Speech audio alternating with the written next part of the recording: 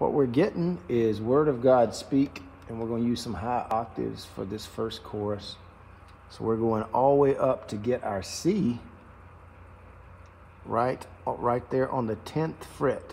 So if I'm looking at the 1, 2 dots, I back up 2, right? Yes, sir. Okay, and that's on your D string, so that's the C.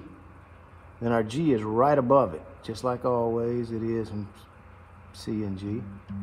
Okay, and then we got a little push from the A, which is going to be right on that 7th fret. Then a half step up for our B flat.